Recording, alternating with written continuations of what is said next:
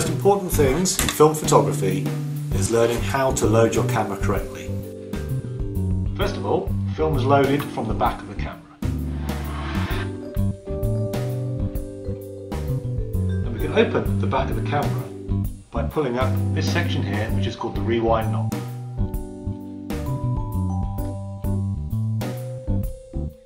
As you can see inside the camera there's a section for the film canister to go in, and then what we call a take-up spool on the other side. So quite simply, your film should be delivered to you in a film pot such as this. It often looks something like that. This is the film poking out of the cassette, which is actually light tight, so light cannot get into this section. And this is the plastic part of the film where there's a chemical on the back which is sensitive to light. So this section of the film has been exposed to light. The film inside the canister has not. So to load the camera, turn it face down, place the film to the left hand side of the camera. You can then place the rewind knob back into place, and that will hold the film inside the camera. What we need to do now is thread this piece of film across to the take-up spool.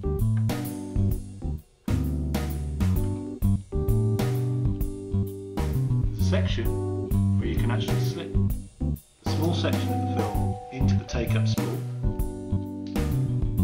like so.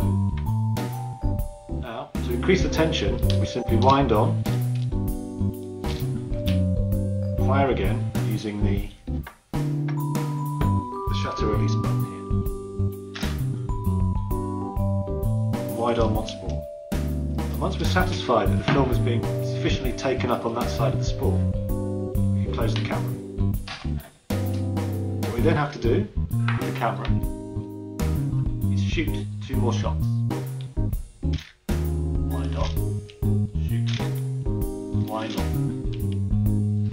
At this point you'll be able to see that there's a number in the side of the window, and that number should be number 1. That signifies that you're on shot number 1. One more final thing to do before you continue shooting is to ensure that the speed dial, which is this dial here, is correctly set for the speed of film which you've been using. The speed of film that we use in the Academy is 2 types, either 100 ISO or 400 ISO. 400 ISO, ensure in this little window here it says 400. And you're ready to go.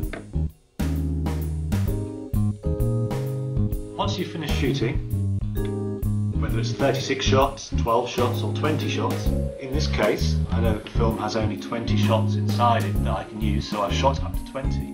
It's time to take the film out of the camera. This is a very important part of the photography because you don't want to ruin the film you've actually spent all the time taking photos of. So it's quite simple. First thing we do is there is a little dial here with R on and an arrow.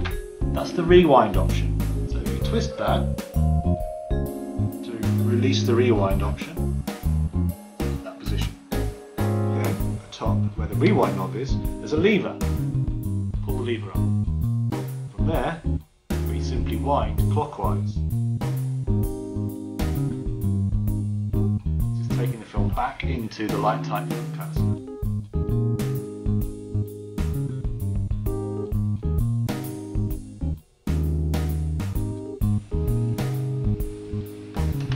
With that click, that means the film's gone inside the cassette.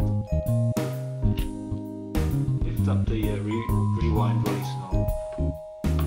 Then we can open the back of the camera by pulling this down. You should find not only the film has gone back into the camera, but we've also got the tongue of the film hanging out, which makes it very easy to go to the next stage, which is processing the film.